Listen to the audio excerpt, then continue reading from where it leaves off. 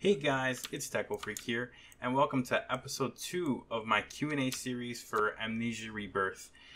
So if you're new to these Q&A videos, it's the series pretty much where I answer your questions on that you've asked in my main tutorial series for Amnesia Rebirth, and I answer anything that you ask and kind of show you how to implement it in a video rather than just typing it up.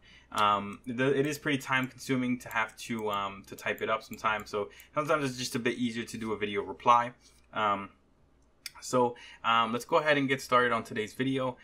So today's episode is going to be on a comment by Pat M, and he asks, is there a way to make it so that when Tassie is in the light, her fear will actually go down rather than just sit at a rate of 0? So that's actually a very interesting question. It's actually very simple to implement something like this. So, excuse me. So pretty much what Pat M is looking for, it seems like he's looking to make it so that when Tassie enters the light, the fear will start to decrease. So fear will pretty much essentially cure your fear level. And reduce it is what he's looking for. So it's actually a very fun thing to implement. I think it would be really fun to implement it. So I thought I would cover this in the second Q&A video. Like I said, it's actually very simple to implement. And you can obviously take the code here and turn it into something more specific, more detailed. You could take it from here. It's actually, I'm gonna show you the basics. It's really cool. So let's go ahead and get started. So what we want, again, what we want is so that when the main character steps in a light, an area that has light, you want the fear to start going down and her fear to start recovering. So so when Tassie's not in the light, we want to make it so that either nothing happens or she just takes like darkness fear or whatever. So we pretty much just need to implement some way to make the game check constantly whether or not Tassie is in the light, and if she is, check to see, check the threshold of the light level. And once you pass that threshold, then you can start applying a negative fear rate to start reducing Tassie's fear. So what we're gonna do here, first thing we're gonna do, if we're gonna do something like that, we're gonna need to add a global fear area, pretty much. An area where no matter where you are on the map, you're inside of fear area, because again, you can't apply fear on apply fear or reduce fear unless the player is inside of a fear area. So we're gonna go ahead and put a fear area, and this Q&A will reference episode 21 and 10. Episode 21 is fear, and episode 10 is timers. So we're going to use what we learned in those episodes and put it together, and we'll use one new function that we haven't talked about yet, and you'll see that when we get to it.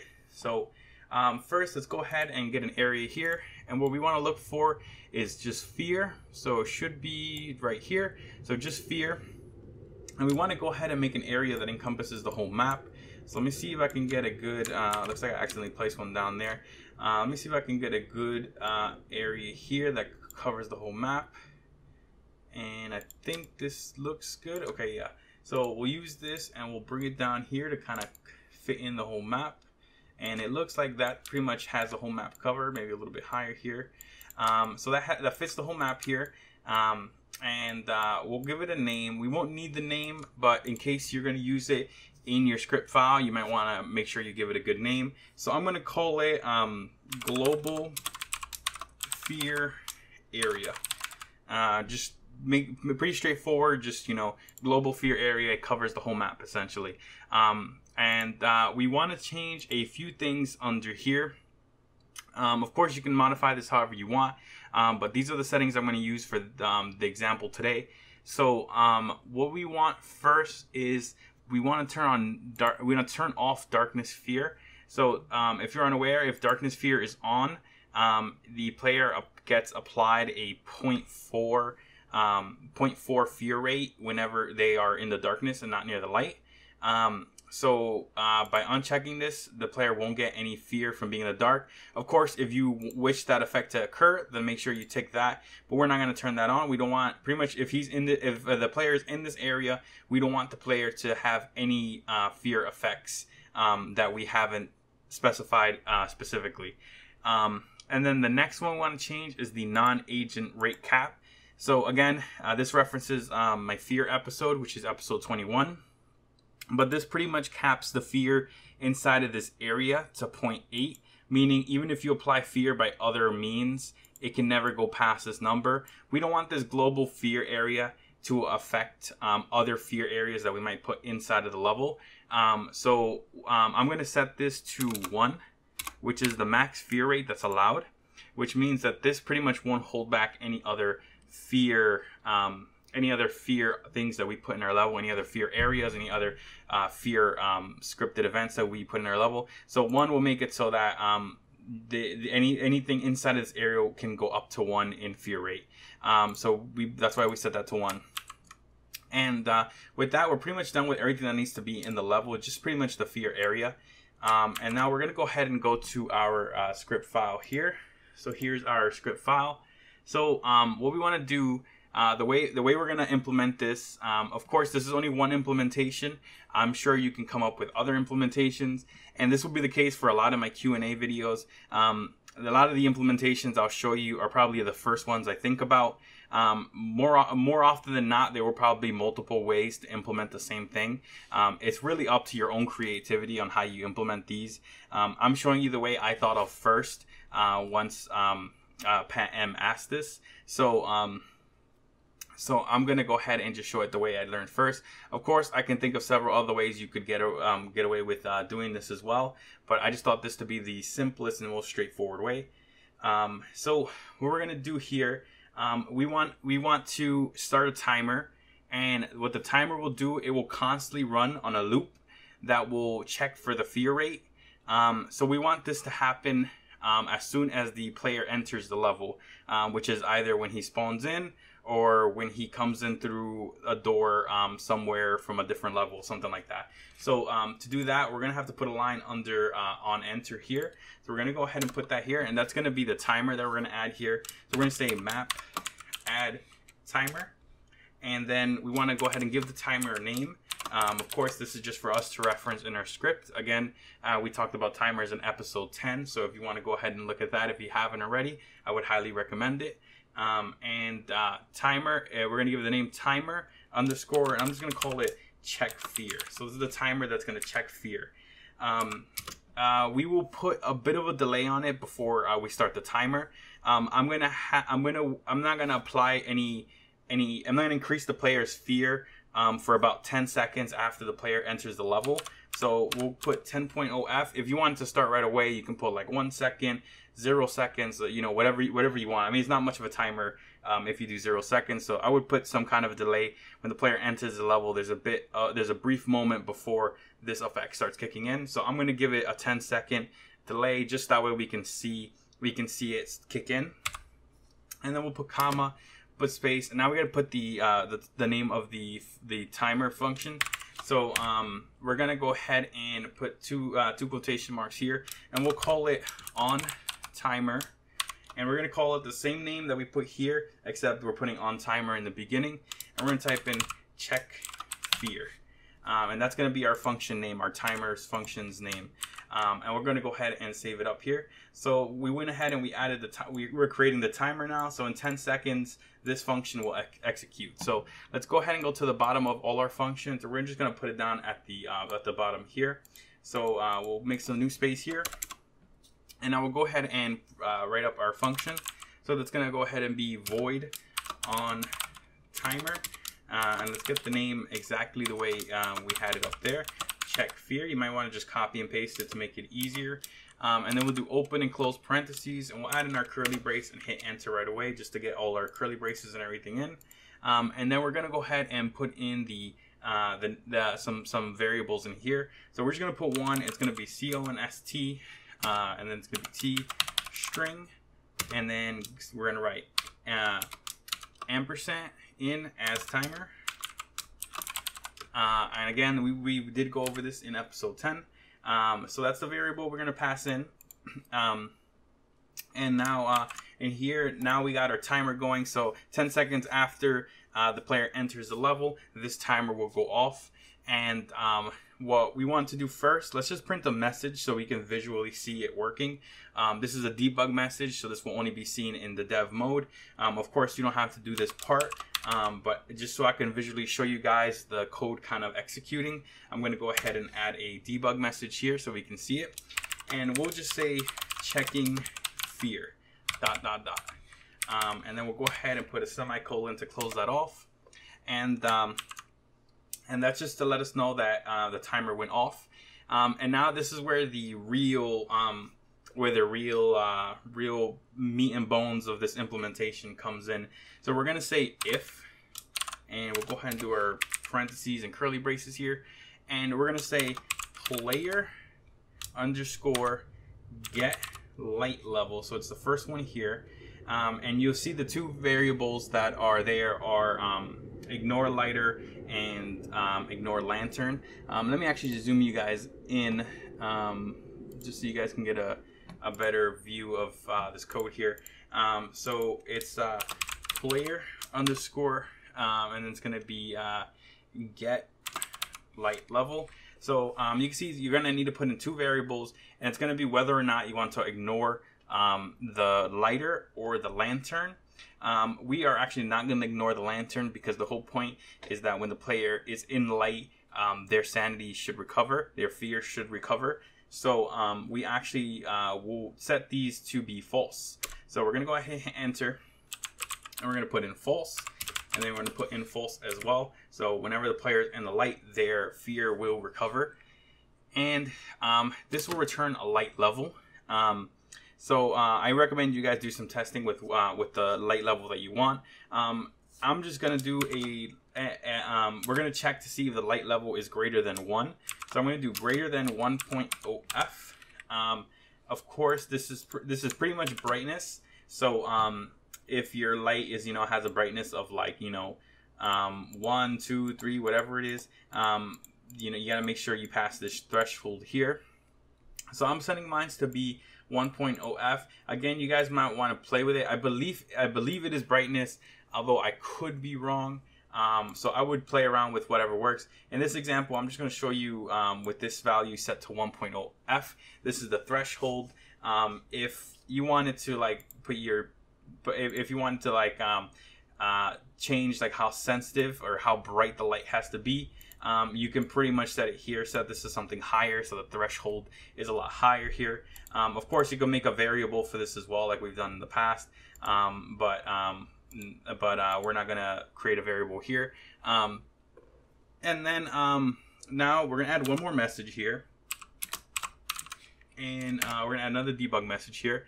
And then what we're saying is, if indeed the light level is greater than 1.0f, then we will print this message, and the message will just say light threshold passed ...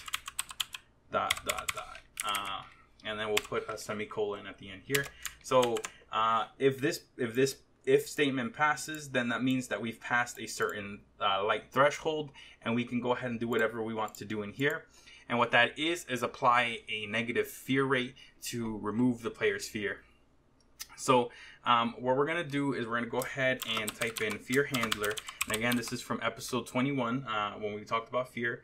So we're going to do fear handler underscore set. And we're going to say forced add fear rate. And we're going to add negative 0.7f. So remember, it ranges from negative 1f to positive 1f. That's the range as to how much fear you can apply. So this will apply a negative amount of fear. If you're already getting fear applied, like if you're being chased by something and you get near the light, and the thing chasing you is applying, like, let's say like 4.4 fear, then it will subtract 0.7 from 4, and then that will give you the net fear rate. Of course, you can set this to a lot higher. If you want it to be something super high, you can change that to whatever you want as well. And then we'll go ahead and continue on here. So we're going to put a comma here, and we're gonna go ahead and put 1.0F for this one here. So this will apply that fear rate for 1 second. And let me actually pull out the command here so we can see all the let me scroll you guys so we can pull out all the variables that go in here. First is the fear rate that we want to add.